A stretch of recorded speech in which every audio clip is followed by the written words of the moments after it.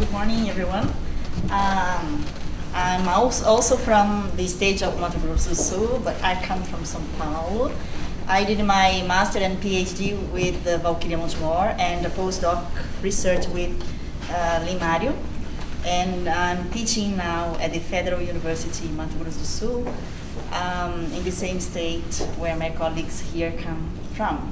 So I'm currently developing a project there to understand how my undergraduate students and postgraduate students deal with literacies, how they produce meanings and their implications in society, how to problematize some issues connected to relations of power, culture, interdisciplinary connections in global times.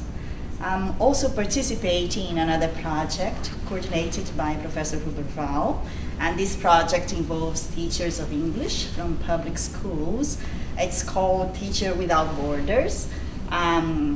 We are dealing with more than 60 teachers now in Campo Grande, in the capital, dealing with literacies and multimodalities, transnational issues as well. What else can I say? I'd like to thank, Diana and Walkyria, Lynn, and Brian Morgan, Ian Martin, all of you, because my responsibility has increased, my agency as well. I'm very proud to be part of the team. And we have to publish more this year. This is the focus for this year.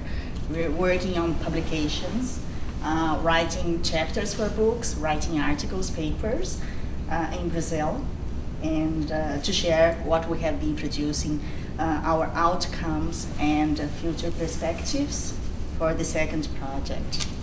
So thank you very much.